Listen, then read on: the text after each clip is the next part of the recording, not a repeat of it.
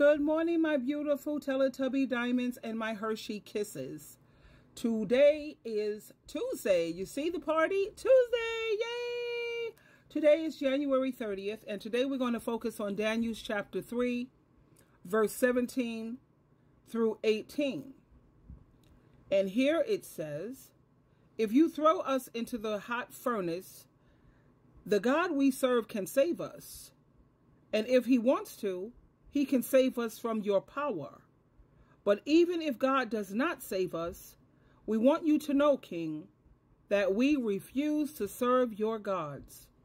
We will not worship the gold idol you have set up. And to paraphrase that, we believe God is going to deliver us, but even if he does not, we are not conforming to your image of what you think we ought to be doing.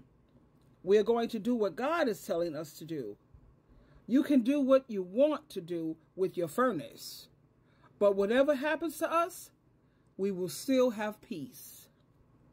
Shadrach, Meshach, and Abednego refused to worship the golden idol that King Nebuchadnezzar constructed, and as a result, were thrown into the fiery furnace.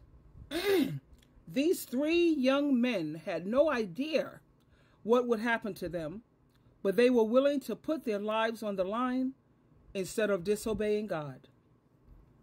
We need people today who will take a stand for righteousness, for what is right according to God's word. If this does not happen, our world will be in serious trouble. Many times, people fail to stand up for righteousness because they are afraid of what will happen when they do. Will they lose their jobs? Will they lose their friends and their family? Will God abandon them? In situations such as these, when we do not know what the outcome or result of a situation will be, we need to trust in Jehovah God and Jesus Christ and press forward to do what we believe is right. You got to do what you believe is right. Even if we are persecuted for the sake of righteousness, God's word says we are blessed. Matthew chapter 5, verse 10. Those three Hebrew boys would have never experienced their incredible miracle if they weren't willing to trust God as they stood in that fire. The world desperately needs men and women who will trust Jesus Christ, even in the midst of the fires of persecution and outside pressure. Jesus can put us in better places than people could ever put us if we trust in him and if we are people of integrity and excellence. We need people who will put everything on the line and say, even if I lose what I want, I will not compromise and do what I know in my heart to be wrong. We need to fear the Lord above all else and to trust him at all times in every situation, every day of our lives. Trust God to meet you in the fire. Don't be afraid to stand up for righteousness because you know he'll never leave you and he will never forsake you.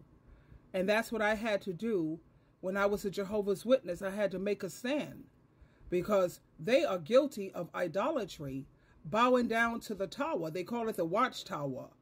They don't listen and follow Jesus Christ's teachings. They're so busy following whatever the governing body says. And that's why I had to fall. That's just one of the reasons I had to leave. But them convincing people, having people reject Jesus' ransom sacrifice, not partaking of the emblems, Jesus made it very clear, if you do not eat of my flesh, drink of my blood, you will never be a part of me. And that organization have so many people blinded, actually rejecting Jesus' ransom sacrifice. They talk about people who believe in the Trinity, but that's way worse than any Trinity. So again, I had to be like Shadrach, Meshach, and Abednego, and I had to make a stand for Jehovah and Jesus Christ. That's why I left. That's just one of the reasons, like I said. But anyway, it's time for our power thoughts. Are you ready, my beautiful Teletubby Diamond Hershey kisses? Here we go. January 30th. Forgive and forget. Love keeps no record of being wronged. 1 Corinthians 13:5, New Living Translation. Most of us are guilty of keeping up-to-date records of all the offenses we have suffered, no matter how big or how small.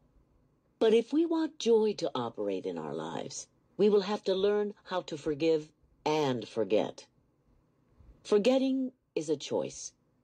It's not that we are unable to remember, but we choose to remember the better things in life. If there is any virtue and excellence, if there is anything worthy of praise, think on and weigh and take account of these things. Fix your minds on them. Philippians 4:8. God is telling you the things that will bring you joy. Nowhere does he say to remember what people have done to hurt your feelings, or how they have been rude to you, or how they did something you didn't want them to do. God wants you to forgive and forget, and fill your mind with worthy things. Power thought. I am quick to forgive and forget. I keep no record of wrongs done to me. Wow, that was a heavy one.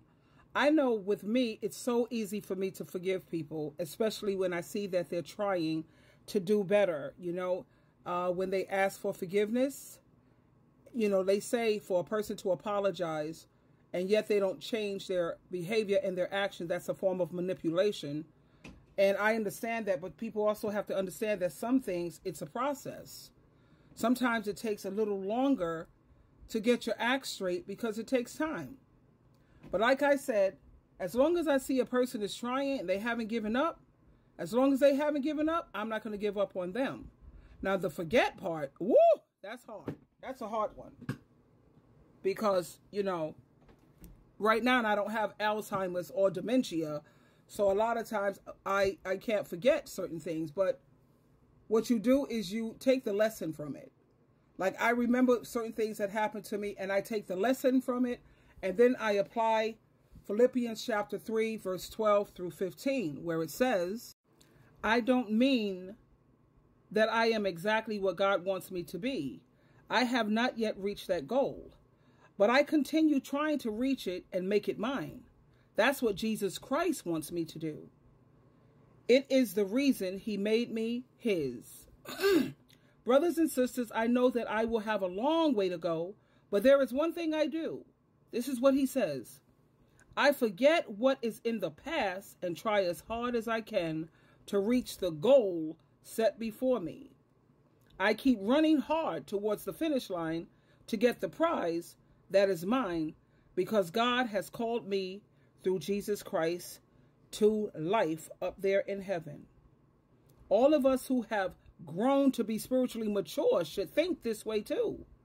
And if there is any of this that you don't agree with, God will make it clear to you. So you have got to let go of the past and continue to run towards the prize, sweetheart. And hanging on to the past, that's not going to work.